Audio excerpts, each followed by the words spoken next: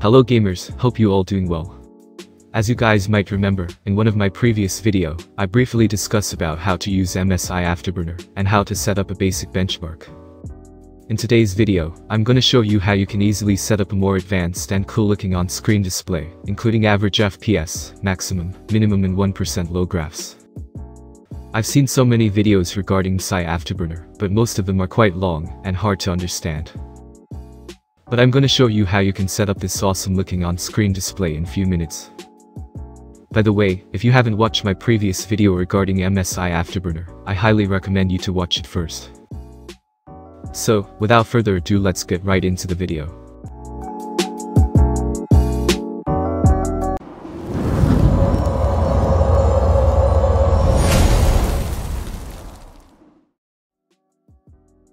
Okay, let's go. Step 1. Open up MSI Afterburner and go to Monitoring tab.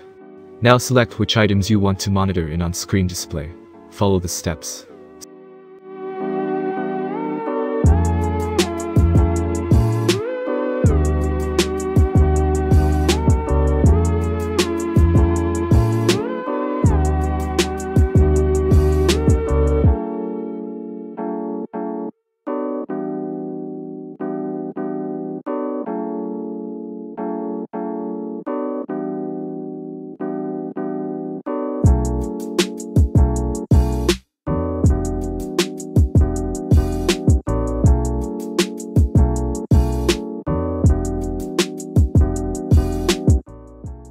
Step 2. Adjust the order according to your preference. You can swap items up and down. I like to set GPU related stuff first, then CPU related, then finally FPS related items.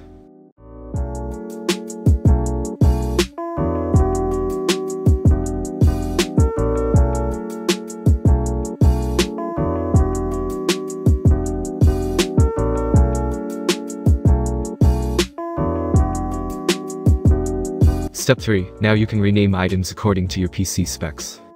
For an example, I can rename GPU as GTX 960. Follow my steps carefully.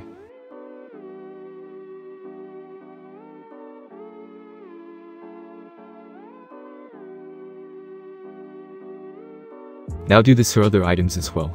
This will make your on-screen display more clear and easy to monitor. And remember, don't use the same name twice.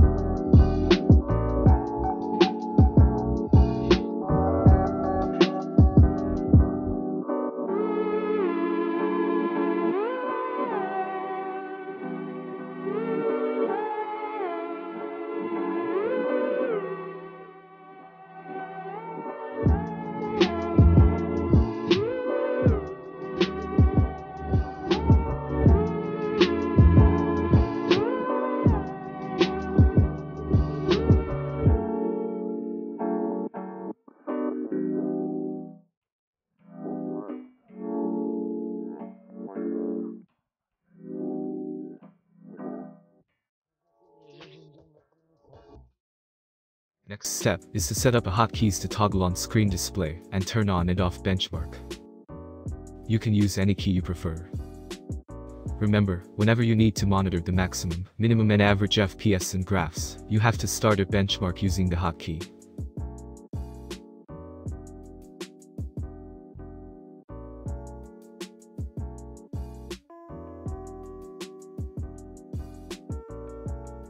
Now we can set spaces between item groups.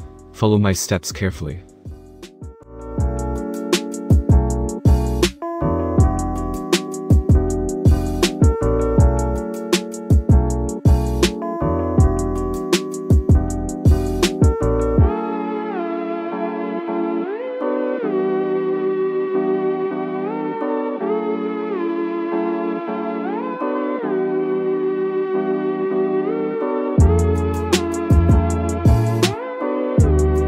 Now everything is a lot more clear. Now we need to add graphs. In here, I'm adding graphs for average FPS, 1% low and 0.1% low. Follow my steps carefully.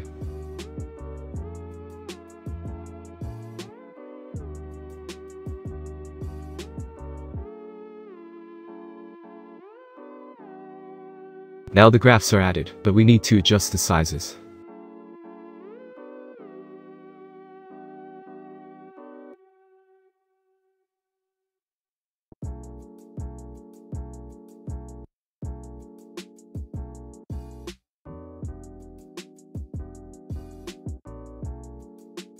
Now the graphs are aligned with the text.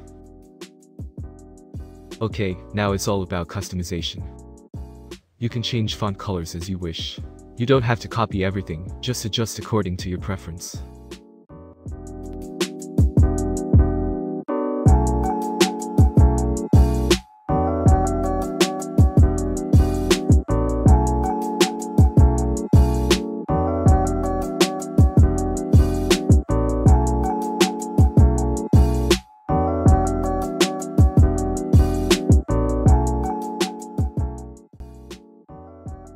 Okay, after you mess around with the setting, let's change the font type and make few more changes in Riva Tuner.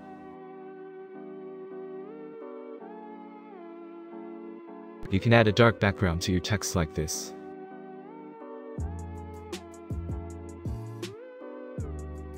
You can change the font type and size according to your preference.